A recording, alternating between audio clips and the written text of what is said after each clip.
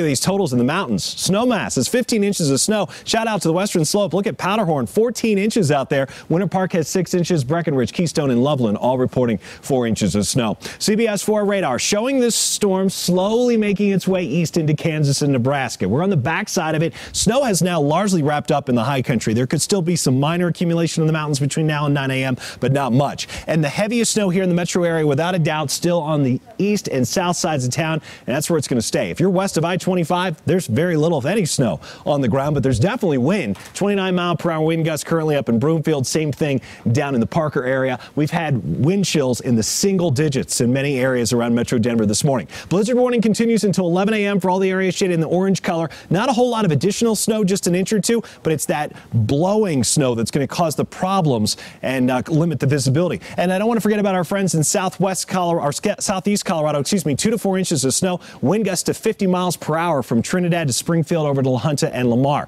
So by lunchtime, most of the snow will be over with, and then we'll see the skies gradually clear this afternoon. In fact, we'll get to see a little sunshine later today. It's just not going to feel like it's a sunny day. Temperatures struggling to reach near freezing, and with the wind continuing to howl through the afternoon, Andrea, those wind chills will stay in the single digits and teens. Sunny and warmer, a little bit warmer, coming up tomorrow.